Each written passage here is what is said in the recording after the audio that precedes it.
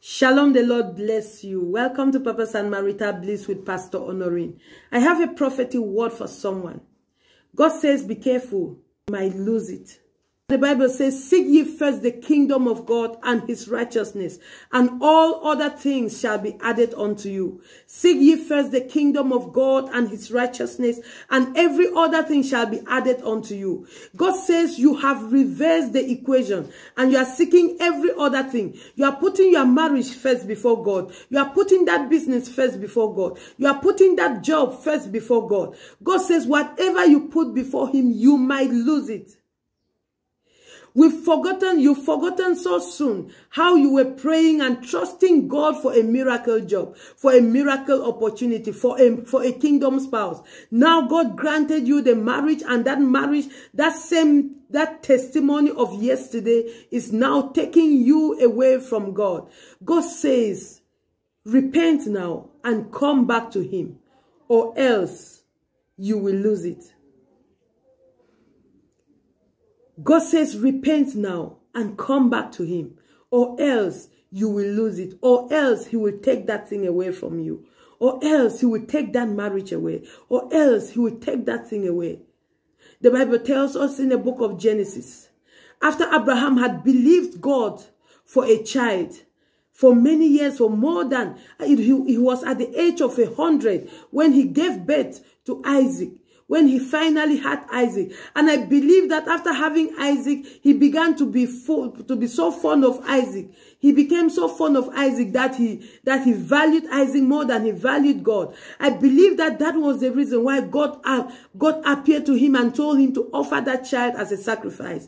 God says, in other words, this child that you trusted me for, this child that you prayed for, that you believe for, that is a miracle child. This child is beginning to occupy my place in your life. So I've got to take this child away. You've got to bring him back to me. You've got to offer this child as a sacrifice back to me.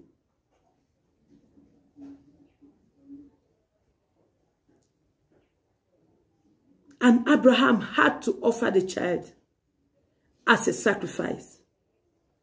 And before you say God stopped him, what God intended actually happened. God's plan was not to kill the child, but so that God would gain back his place in Abraham's heart. So before Abraham could physically have to kill the child died first in his heart. So sometimes God would place a demand, not because he wants to kill you or he wants to see you miserable, but because he wants to do more in your life. He wants to do more in your life. But unfortunately, what you are doing with what he has already given you is discouraging him from doing more. God doesn't just want to bless you. He wants you to become a blessing. But the problem is that your previous testimony, your previous blessing, him just blessing you has taken you away from him.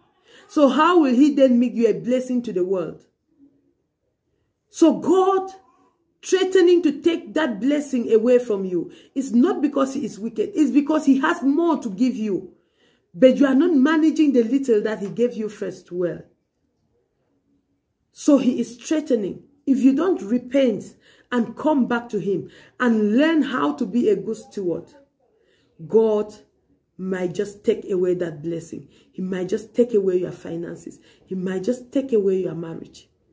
He might just take away that job. What is it that you are putting before God? Repent now, otherwise you will lose it.